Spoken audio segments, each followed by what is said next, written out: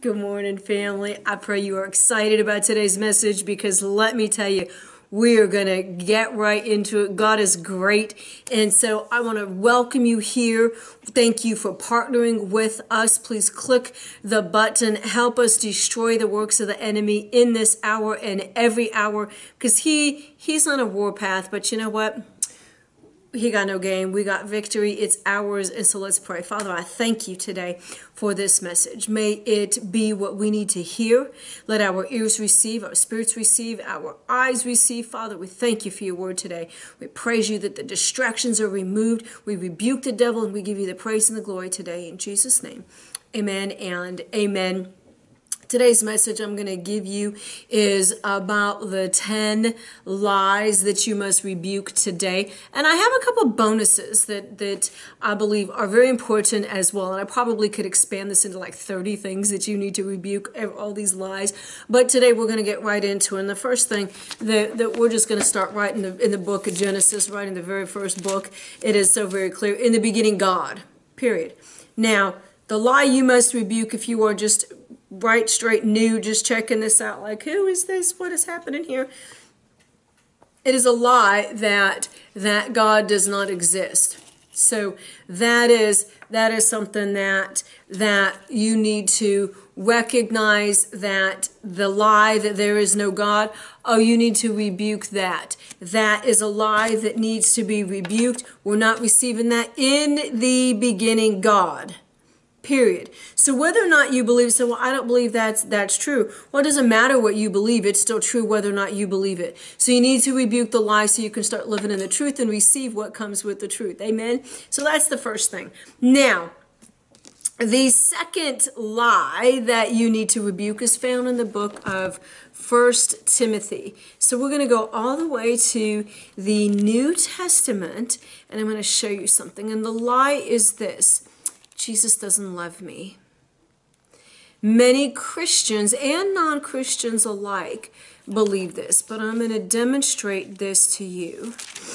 1 Timothy chapter 1.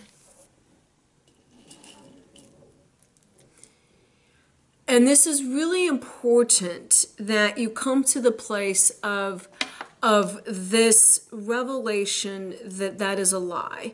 Because in 1 Timothy 1:15, it reads this: there is a faithful saying and worthy of all acceptation that Jesus Christ came into the world to save sinners, of who am I chief. If Jesus did not love you, why then would he have died for you? You may say, well, I don't believe that he did. Well, yeah. But once you believe it, then you'll get it. But you not believing it doesn't change it from being true. It is a lie. Well, Jesus didn't do that, and I don't believe in God. Well, the fool says in his heart there is no God.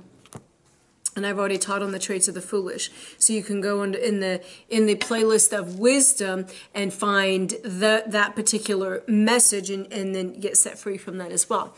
But you see here, Jesus Christ loves you so much that he died so you could be free. He didn't die so you could go be bound up in a religion doctrine with rule books that are thicker than the Bible. You know, that's not what he did. Okay, he died so you could be free because of his love for you.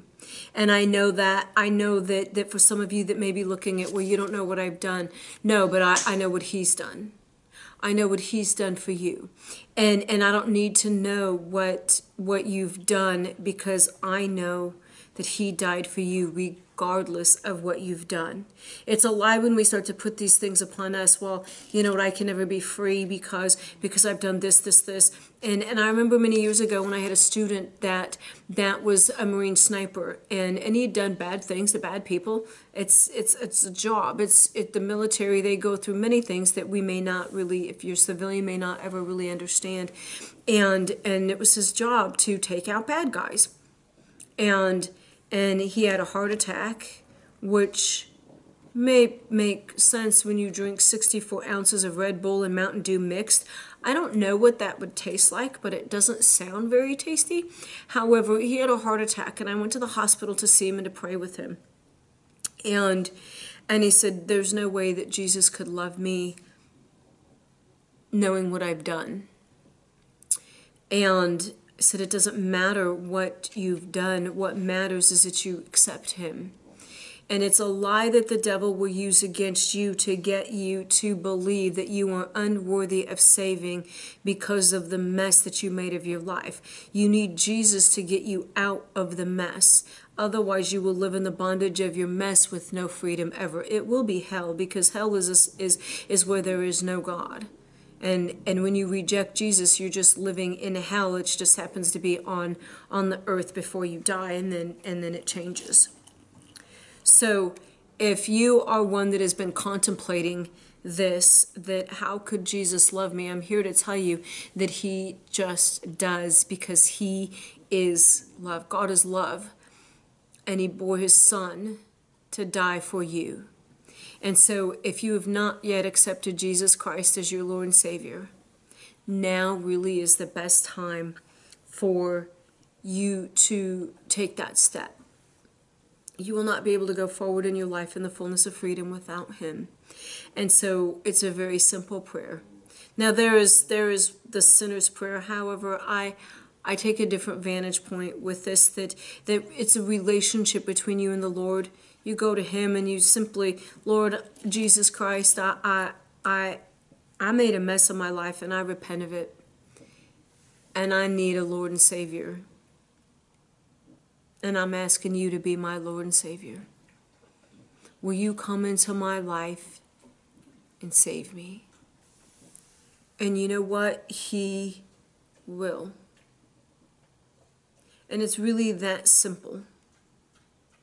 You can say it in your own words. It is not a template. It is not religion. It is you and him. And you already know that you need a Savior. You know that you need to make room for him in your life. And it's a wonderful thing when you do. And so recognize that he does love you. And it's a lie to think that he doesn't. Now, my third lie that you need to rebuke is my sin isn't hurting anyone.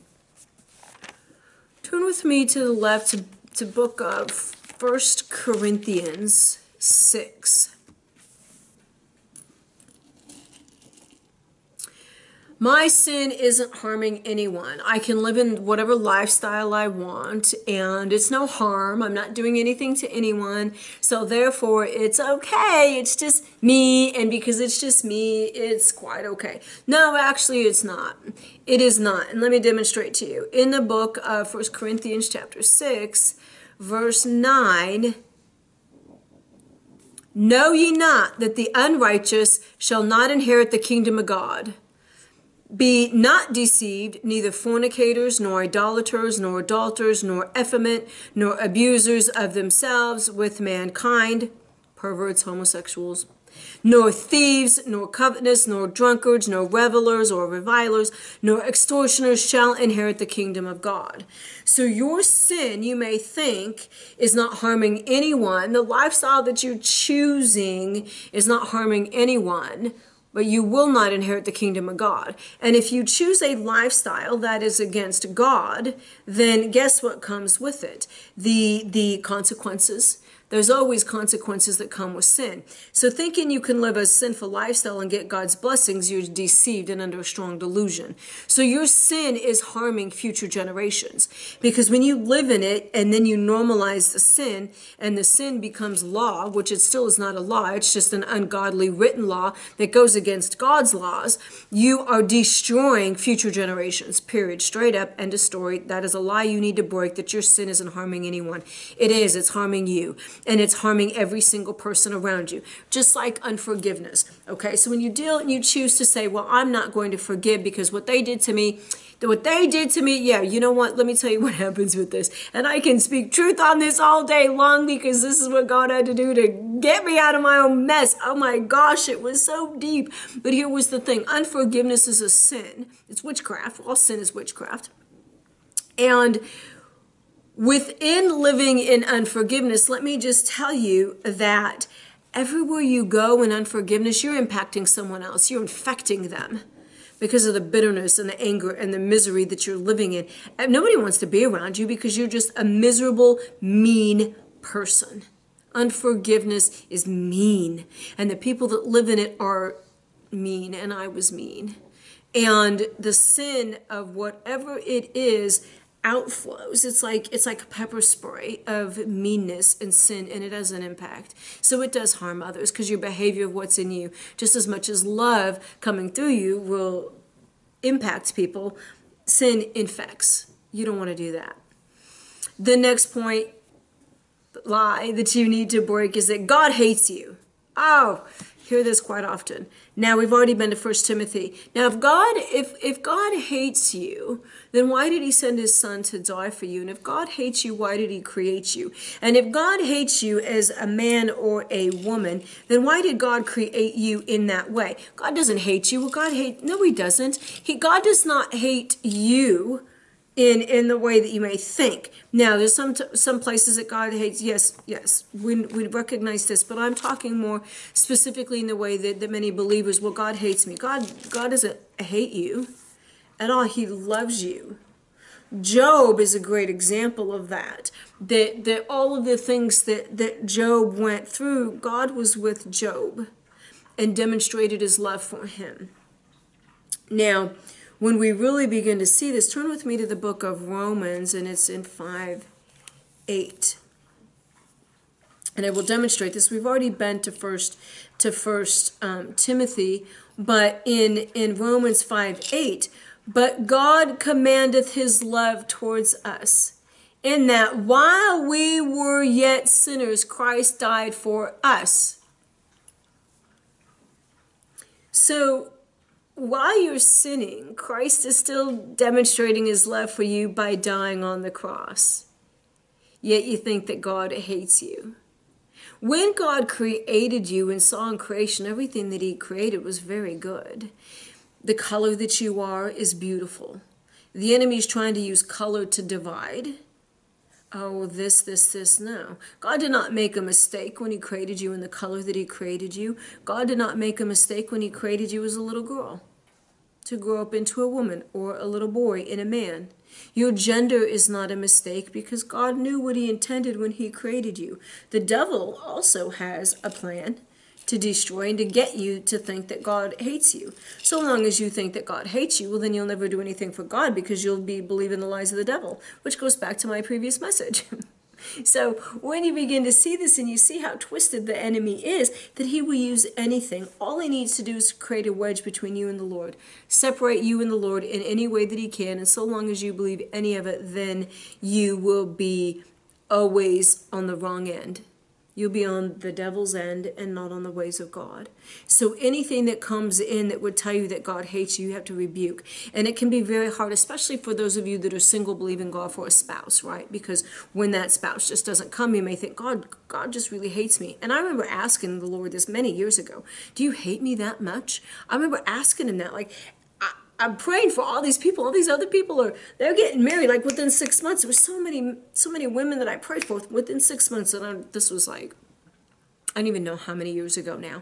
And it was like, I know you hear my prayers.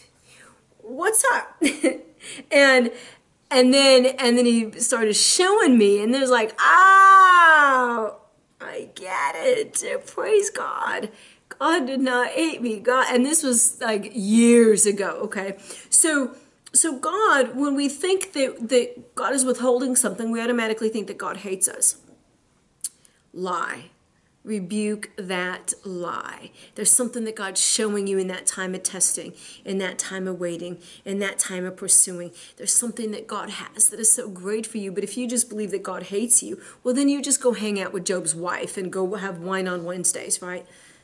No, God does not hate you. Now, lie number 5 that you need to break. God's not answering my prayers. How do you know?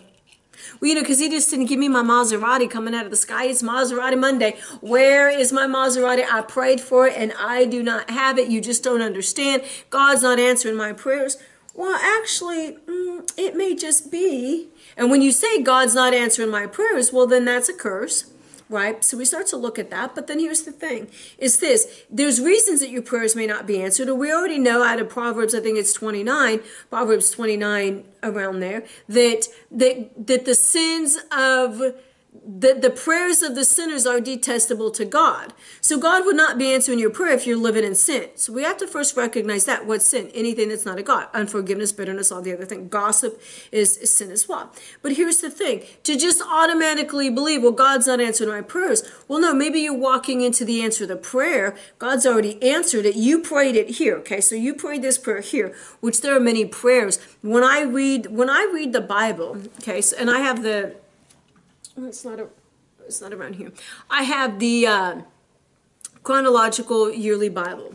Okay, so every time when I read the Bible and I see things that God bless them and so with and so, I start praying, well, Lord, I would like that. And I want that for my children's children. So I'm praying this. I am praying this. These are all legacy prayers that I'm praying to then ensure that the bloodline is covered, because the enemy wants to do the same thing, right? So I got to pray that the bloodline's covered. So here's what happens. There are many prayers that I prayed many years ago that now I'm walking into. So it's not that the prayers weren't answered.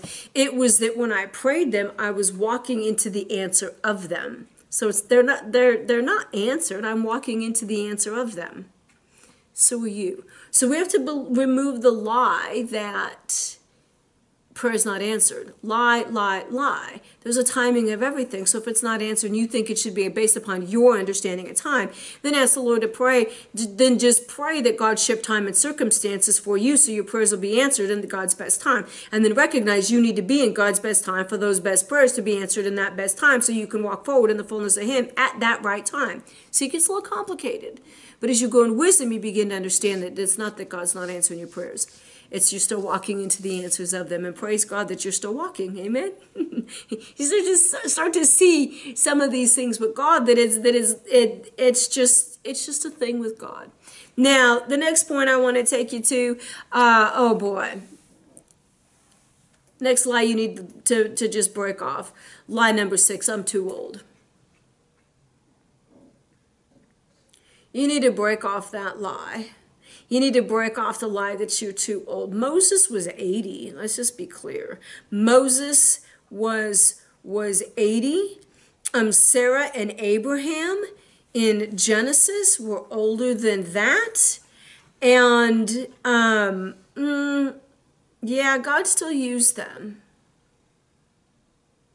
So it is an excuse and a lie. Well, for what? What do you know? You have what you need right now to do what God needs done through you. You could not have done it earlier in your life because you weren't at the place that you needed to be to do what God needed done. Does that make sense? So when we look at age, we look at age based upon a Gregorian calendar, right?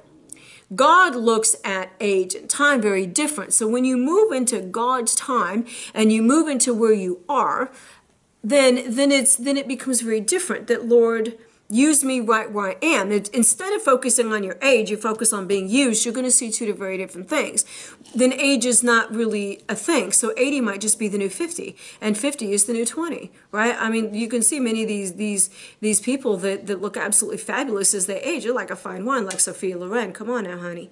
Right? And so look at the wisdom that you've gained over your course of years that now you can apply to help these younger generations. But if you were then looking at where you needed to, it wouldn't work. It wouldn't work. So you are right where you need to be used by God in this exact time. And it's demonstrated proof that God, not that God uses anyone, we can recognize that, right? Jonah and all these other people in the Bible. But I will tell you this, one of my oldest students was 85, and he graduated college at 85. Like, that's awesome. It's just so awesome.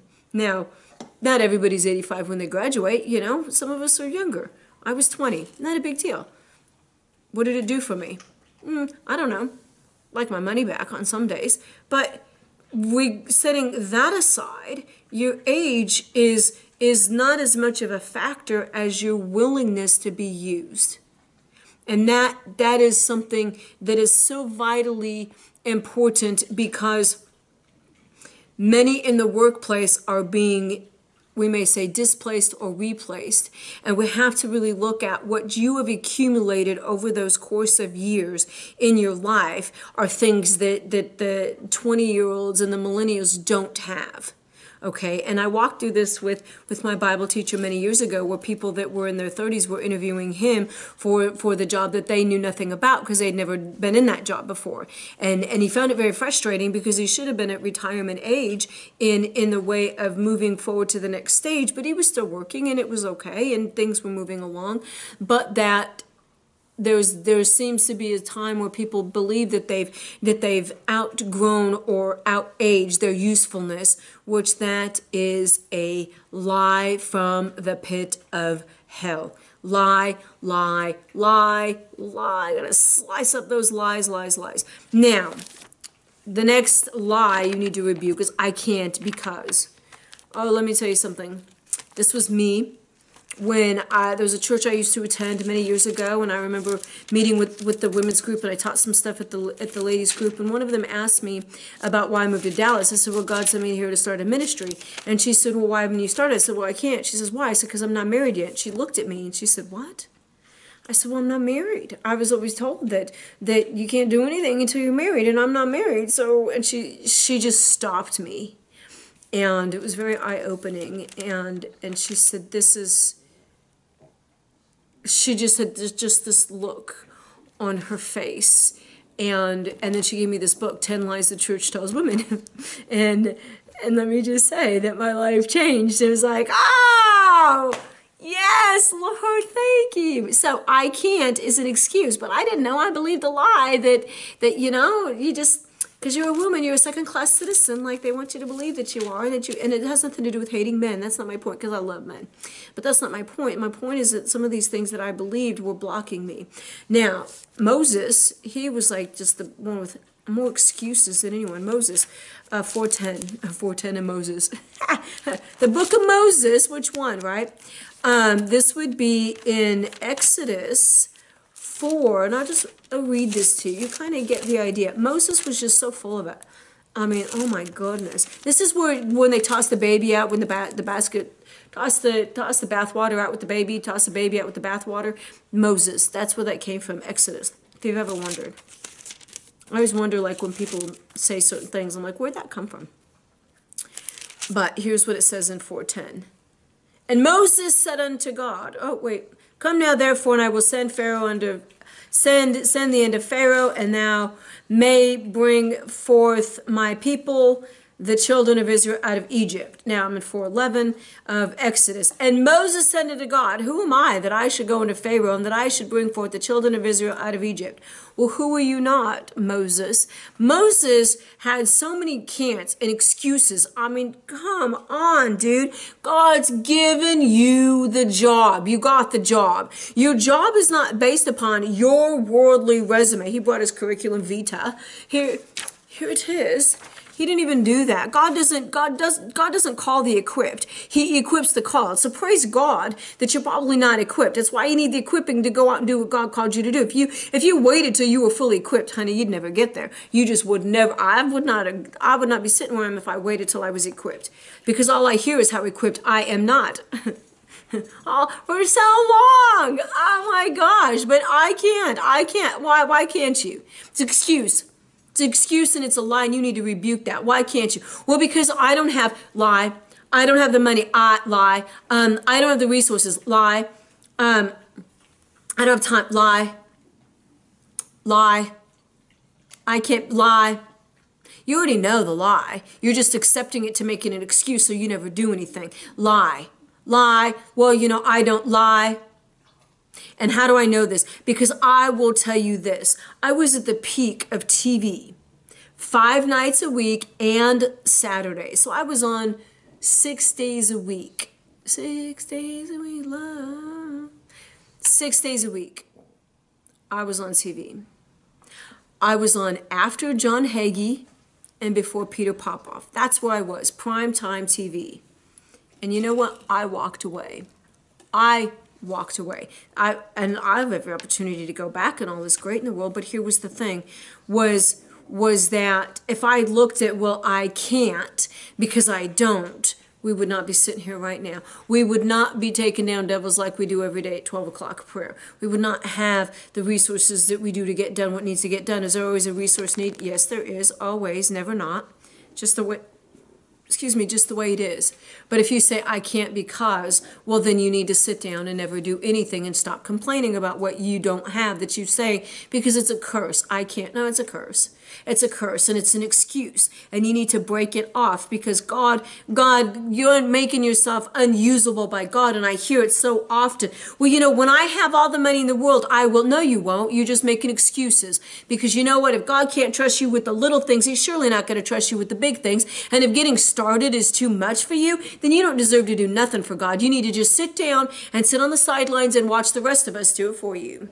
And take down all the devils, because you just are the 95%. You've heard me talk about the 95%. Yep, they're not interested. They can't do it because they're weak. They are weak, undisciplined, small-minded people that will never get up and do nothing for God because they make too many excuses. Well, no, you're just making it all about you. Excuse. No, not interested. They're the 5% who will actually get up and do it. And, oh, well, you know what? No, don't want to hear it. If you're not ready to get up and do it, don't call, because you're not ready, and I don't have that kind of time to give you another pep talk. I'm not interested in that. I'll give you Holy Spirit wisdom so you can go forward. Get into the places that God has for you. But you know what? If you can't, then don't call, because you can't. See, you've already established in your mind that whatever I give you, you still can't. So it's a waste of time. And I've been down that road, and I could give you the stories of the people that have every single excuse. Everywhere they go, they have excuses. Excuses. Lies are excuses. If you want it bad enough, oh, you'll get it. You'll do it. You'll do it. Surely people find a way to pay their phone bills before they pay their rent. People will live on the street corner paying with their cell phone bill more so than they pay rent. Studies continue to show that year after year, which is crazy. I give her that cell phone. Do I want more people calling me? No, I surely don't. Not on this phone well, we'll set that aside. But you get the idea. I can't. Now, you can, you just don't want to. You're just full of it. And you just need to get rid of all of it. Now, lie number 8. Lie number 8. There is no hell. Yeah, you need to rebuke that. Let me just take you to a couple places. We'll start in Matthew. Matthew 24. Miss Oliver's still here, by the way. We are, you're not hearing her. Treats, and she's all surrounding. So we got creative in this one. It's working out today for this way. There is no hell. Matthew 24:46. I'm going to show you something.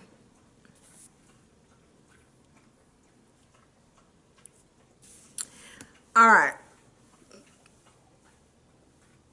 I want to show you this, and then I want to go to another place. Blessed is that servant whom his Lord, when he cometh, shall find so doing. Very verily I say unto you that he makes him a good ruler over all his goods. This is not where I want to be, and I do not know. Maybe it's Mark. However, I don't think that's it either. It surely is not, because there's not enough verses of that. However, I know that, let me find this, because I've got it in another place as well.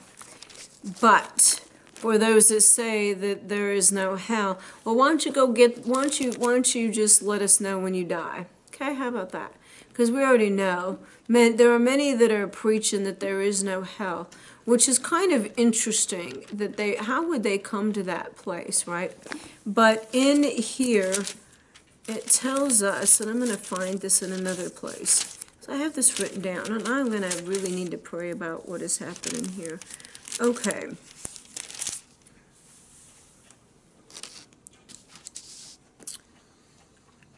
Okay. In Daniel 12:2, it reads to us this: and many of them that sleep in the dust of the earth shall awake, some to everlasting life, and some to shame and everlasting contempt. Now, also in Revelation, there is reference as well. And it's also in Psalms, and I think it's around Psalms 37. It's in another Bible that I have highlighted. But let me recognize this. I'm not going to teach on heaven and hell. I'm just helping you know Jesus today and rebuke the lie so you can get to these further places in the Lord. But the lie that you need to rebuke is there's no hell. Why is that important? Because if there's no hell, where are you going when you die? Which would mean that any of your sin is okay, because you're not going to really go anywhere when you die. So there is a hell. Rebuke the lie that there is not. Just move on with it. There is a hell, and you don't want to have to die to find out that there is. You need to know Jesus so you can ensure that you don't end up in hell. That's really just the best way that I can just tell you of that right now. Why try to prove me wrong and then find out otherwise?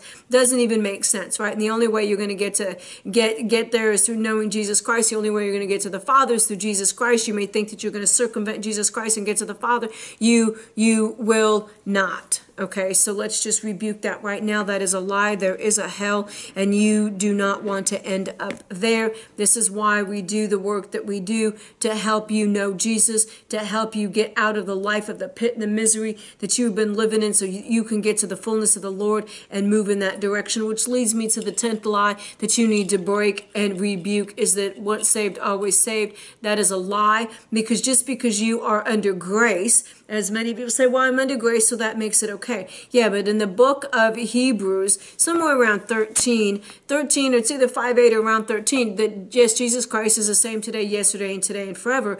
But he also tells us that if you continue to live in sin and you know it's sin, there's no mercy for your sin. So if you are doing something that is against the will of God, and you're living in debauchery, and you're living out of the book of Romans with the reprobate mind, thinking that it's going to go so well for you, it will not. We are told to walk out our salvation with fear and trembling. So if you are not living the life of what a disciple of Yeshua is, and you are moving away from those things of living a righteous life, then the truth is not in you. You are a liar. And on that day, Matthew 7:21, Lord, Lord, he will say, get away from me. I never knew you. See, this is going to separate the religious from the relationship.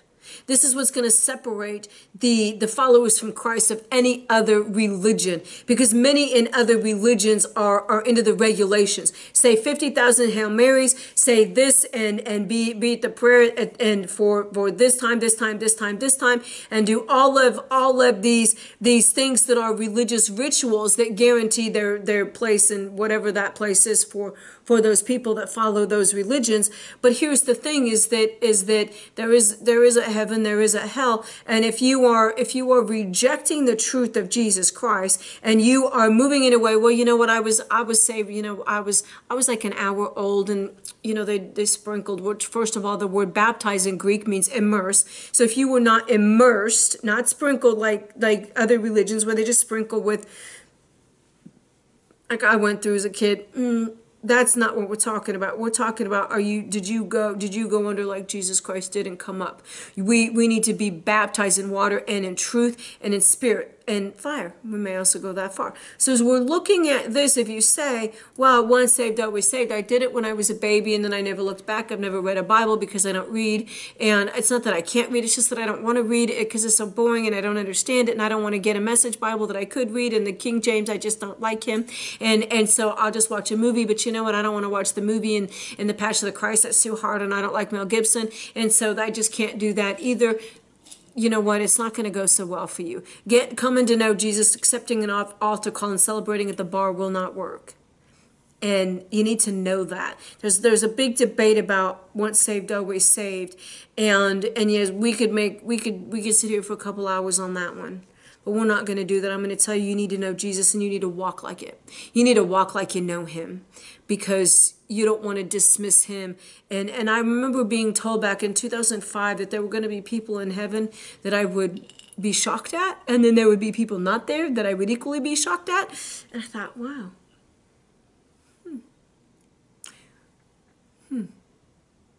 It's always been kind of a curiosity but I don't want to find out too soon. I'll just find out when it's my time. But here we got plenty of work to do. So rebuke that lie. Now, those are the 10 lies, but I'm going to give you 2 more just for good measure. Lie. Speaking in tongues isn't for today. Many would tell you tongues aren't for today, that they died with that the whole gift of tongues and baptism of the Holy Spirit is not for today, much like the dinosaurs died and the apostles and the prophets don't exist today, except Jesus tells us in the book of Mark, all who believe will speak in tongues, prophesy, cast out demons, lay hands on the sick and heal them. And so if Jesus said it, should be Mark, if Jesus said it, then that kind of settles it. And I've had numerous conversations with people say, well, my pastor, I'm not interested in what your pastor said. I'm interested in what your Jesus said. What did Jesus say? Jesus has said it, right? Jesus said it, that ends it. So if Jesus said it and Jesus said it, then that's it, okay? So how do we know this? What did Jesus say? We can go Mark 16:15, and Jesus said, go ye into all the world and preach the gospel to every creature. He doesn't say just you pastors, go ye. He that believeth and is baptized shall be saved, but he that believeth not is damned. Ooh, those are fighting words. And these signs shall follow them that believe. In my name they shall cast out devils. They shall speak with new tongues. They shall take up serpents, and if they drink any deadly thing, it shall not hurt them. And they shall lay hands on the sick, and they so shall recover. All right, so there you go. So these are the words of Jesus. Some of you may have it in a red fine print. Jesus said it. So for those that say it's not for today, I would encourage you to read Joel, read the book of Acts, study this, read the words of Jesus, and then go to a church where they believe in that, and then ask them. And I remember going through this years ago, and what happened with me, and I'm not going to get too far into testimony about this, but I received baptism of the Holy Spirit. I didn't even know what it was, to be honest with you. I was dating this guy, and he asked me, you know, what do you think of it? I didn't know. I was at a church where they didn't believe that it was for today, and I just changed the subject because I didn't know what them tongues were. I had no idea. And then I kept going to this Bible study, and I received it. I mean, I didn't even know what it was. They just laid hands on me, and I received it. And so then I went to pastor, and I asked pastor, and he's, we don't believe that's for today. And I'm like, but it happened to me. And he didn't believe that it happened to me. And that was kind of a strange thing. And so then the few months later, I was dating this different guy, because the other guy was like not really a thing. We went out a couple of times, like twice. But then this other gentleman that I went, he did not believe. He believed that tongues existed, but not for today. Even though he knew people today that speak in tongues, which was kind of a weird thing. So I said, listen, and I didn't really understand it. I said, I'm going to ask my people, and you ask your people. I said, but you can't just go to your church and ask your pastor, because your pastor that doesn't believe in it's just going to solidify. So I took it serious. I went to one pastor that I knew. I said, would you ever date or marry somebody who didn't speak in tongues?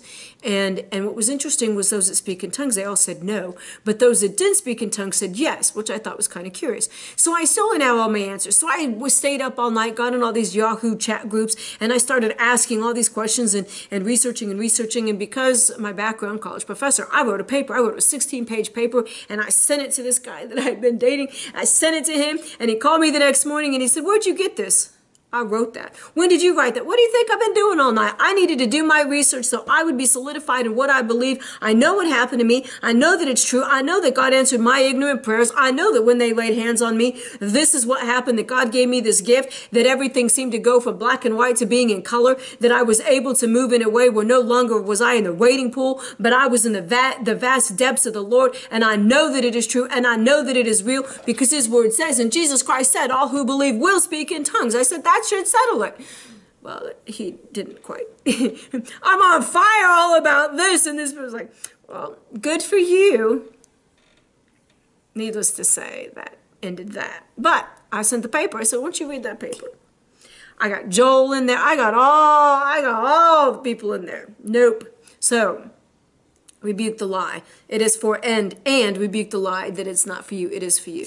Now, that was point 11, but I got one more. Just because God is so good in what he's given us today, God has a purpose for you.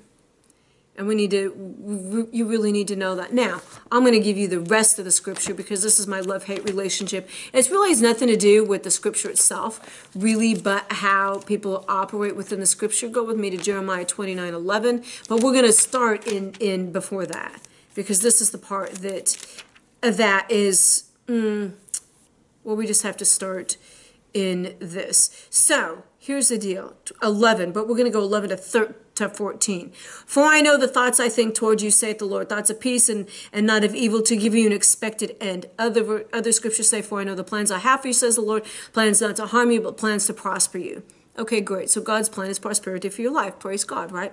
Then ye shall call upon me, and ye shall go and pray unto me, and I will hearken unto you. And ye shall seek me and find me when ye search for me with all your heart, and I will be found by you, saith the Lord.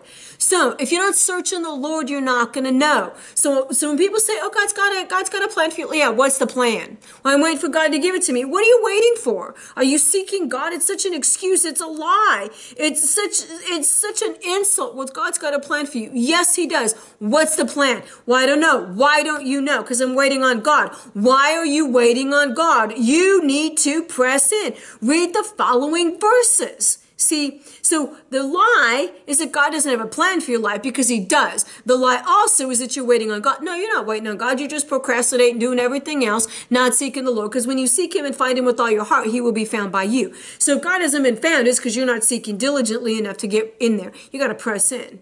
You got to press in. Okay, so God's got a plan for your life. You got to know that. You want the plan, you got to get it. If I told you there's $1 million worth of gold sitting across the street, are you just going to sit there and wait till God goes and gets it and gives it to you? No, you probably get up. You probably press pause on Breaking Bad that you've been watching for the last 5 years, and you go get it.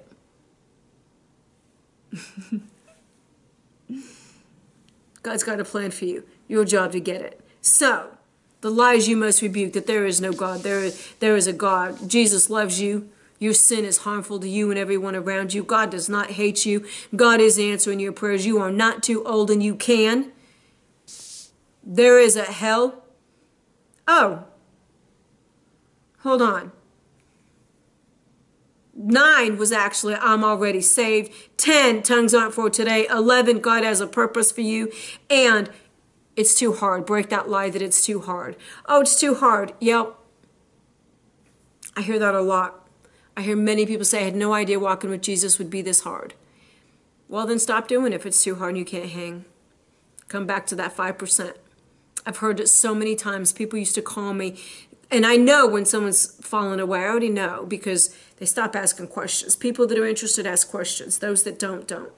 It's very evident by the questions that people ask and what they want to talk about. People that aren't interested in God don't talk about the things of God. They don't. They talk about everything else. Most people love to talk about themselves. That is their number one subject. But if it's hard, yeah, it is. And if you can't hang with the hard now, you surely can't hang when it's going to get any harder. So you may as well just quit now. And I tell people that. They used to call all the time. One gentleman, he's like, I had no idea it would be this hard. I said, well, I told you. I told you it would be hard. I told you it would be the hardest thing you ever do. And if they hated him, they're going to hate you. Yeah, but I didn't know how hard. Well, now you know. So what are you going to do? Well, you know what? I'm not going to be at Bible study anymore, because you know what? It's a lot. All right, then. Well, hey, you know what? I love you. We're still here. We'll still be preaching. And you know what happened? This was in 2005. 2017, I get a call. You think there's room for me? There is. God still has a plan for you. It's a matter of whether or not you want to do it when it's hard. Most people want a pill instead of doing the exercise. You want the fullness of the Lord, you got to get up and you got to get in it, and you're going to have to do what is required. Age is of no factor. It's how bad do you want it? Do you want it? Most people don't want it bad enough. They want the perks with no works.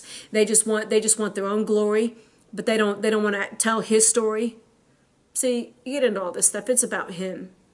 And that's why it's hard. The hardest part of it is when they say it's hard because they don't want to lay themselves down to be about him.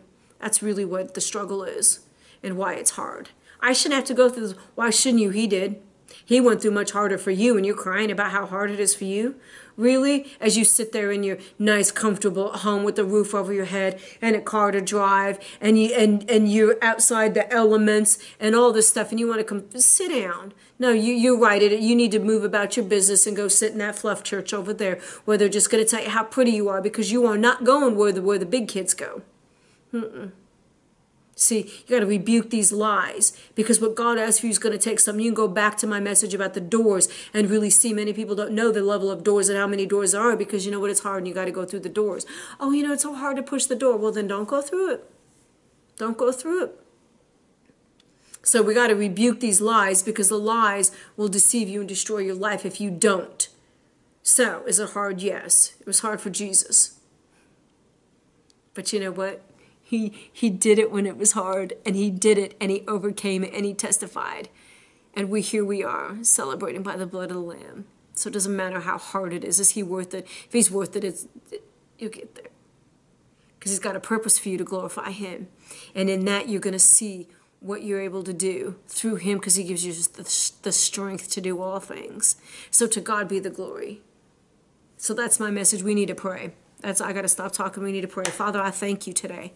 I thank you that regardless of what it looks like, regardless of what it feels like to our flesh, regardless of what it sounds like, that we rebuke these lies. We rebuke the lie that you don't exist. We rebuke the lie that it's too hard. We rebuke the lie that you aren't with us. We rebuke the lie that you've left us. You are here. You will never leave us nor forsake us. We thank you that you give us the strength that we can do all things in you who gives us the strength. Father, we thank you that we have the strength of the mustard seed faith to rebuke those trials, those storms trying to come against us. Father, we give you the praise and the glory that every lie is a lie. We rebuke it. We put it under our feet. And we thank you today, Father, that we stand on the firmness of your word. I thank you, Father, that age is of no factor. Gender, man or woman, is of no factor. I thank you, Father, that you equip the called, that we don't have to go and try to get there to come to you, that you call us to you so you can help us get there for you, so you get the glory. So I give you the praise and the glory for this. I thank you, Father, that we are not without. I thank you that you are raising up your 5%, Father. We thank you for that rest, that they may be on their way. We just pray over them, just lift them up to you. But we thank you, Father, that you're doing a new thing right now in this time for those that you called, those that are ready, those that are willing to get trained, those that are willing